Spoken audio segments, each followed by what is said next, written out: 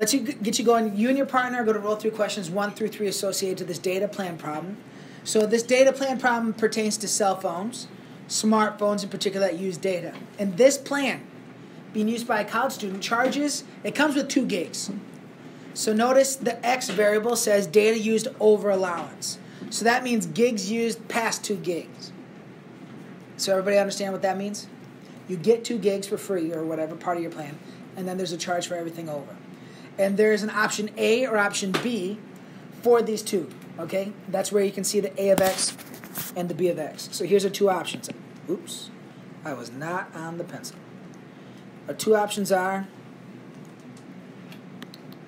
we got there, option 1 and option 2. Option A, option B. All right, so your job for problem 1 is you're going to look at how much it would cost for each option when you have an input of 1. For problem 2, you're going to say how much is each option for an input of 7.5.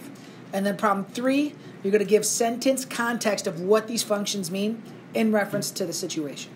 So like a sentence. What does this mean in context of the situation? And we're going to go all those together in like 8 to 10. All right? So 1, 2, and 3. I don't want you to move on to the graph and stuff. I want to make sure 1, 2, and 3 are correct first. So get going. 1, 2, and 3 on your packet, please. So as we go over problems 1, 2, and 3, you might need to rewrite what you have to be the correct notation. As I went around, most people were like getting what the problem was throwing, but the notation's kind of important because it has meaning, and if you rewrite something in a different way, it has different meaning. So looking at problem 1, A of 1, so if A of X is 60, A of 1 is also 60, and B of 1 would be 35. Okay? Now, if you wrote A equals, that would be incorrect. There is no A. A is just a label saying the function A. B is just a label saying the function B. There is no like value for B. In fact, the input is what letter in an ordered pair? What is the input? X. So what would mean is input 1 here has an output of 60. And for B, input 1 has an output of 35. Well, if we have 2 different input outputs, how do we differentiate between the 2? We have 2 lines, and we can signify that by labeling our 2 lines differently. Function A, function B. Okay? Does everybody see that? Yeah. So essentially, A of 1 is Y, B of 1 is Y, but they show that the 2 different Y's for the 2 different functions. So I saw some A equals, B equals out there. That'd be incorrect technically. Like it has to be A of 1. Or, yeah, for this case, because this means 1 gig over the allowance. Okay, so for number 2, we had A of 7.5 equals 60, and B of 7.5 equals 100. So again, you can't have A equals or B equals. We need A of and B of. And in the ordered pairs, it didn't ask for it. I'd just like to point it out. So when my input was 7.5 here, I had an output of 60. And when my input was 7.5 here, I had an output of 100. So you don't need those ordered pairs, but I just like the context. Like A of 7.5, what that equals, that is actually Y, right? The X is the input, the Y is the output. That's why it's called function notation, because we look at functions as inputs and outputs. So for question 3, I'm going to write them up here by the functions. Next to A of X equals 60, who can tell me what that means in context? What does it mean in context? Ivy? No matter how many gigabytes you use, it's $60.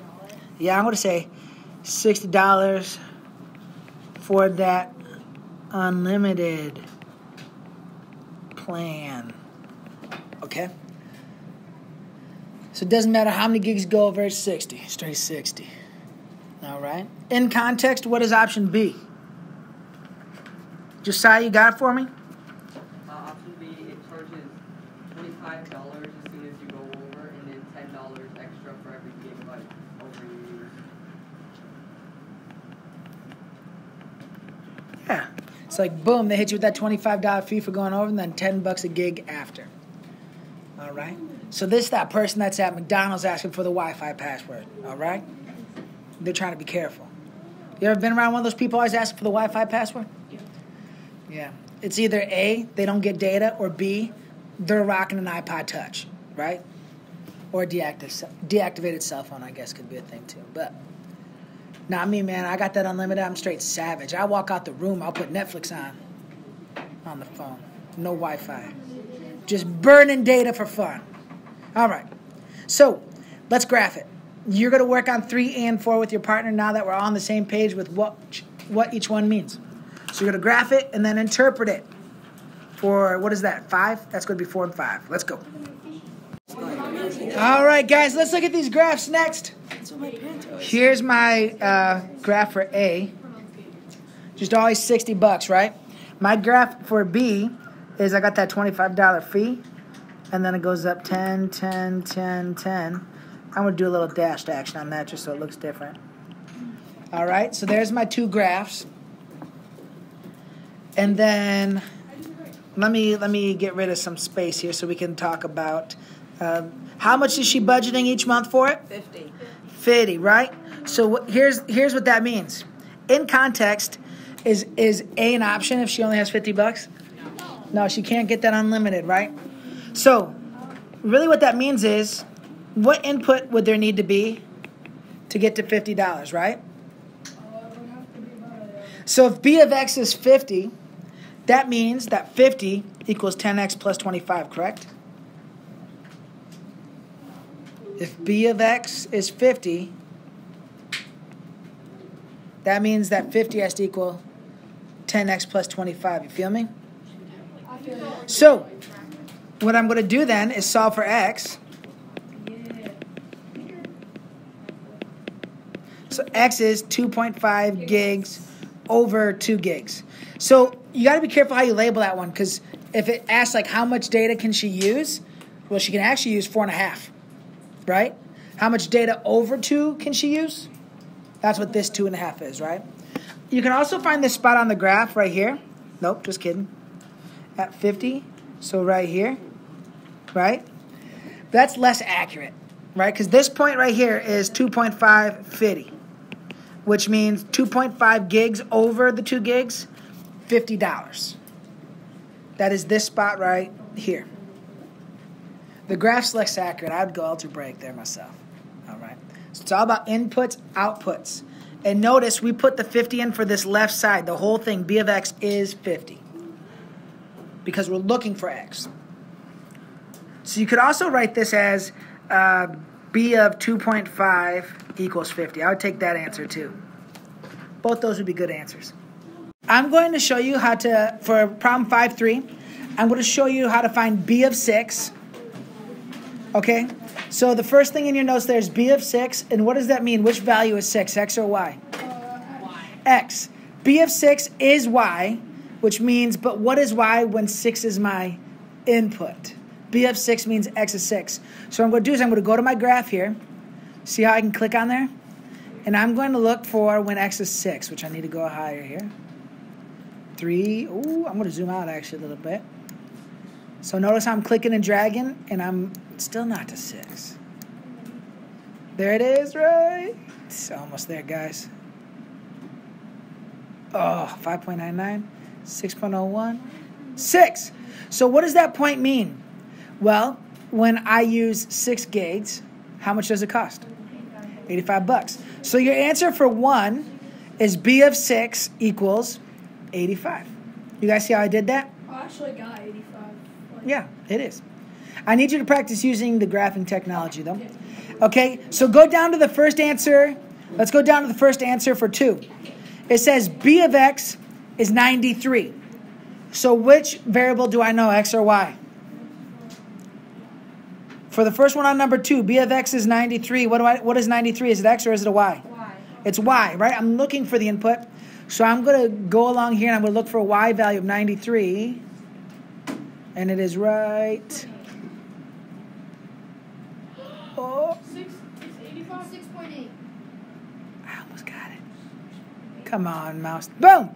6.8. So it is 6.8. So the way you're going to want to write this is this. There's 2 ways. I will take X equals 6.8, okay, or B of 6.8 is 93.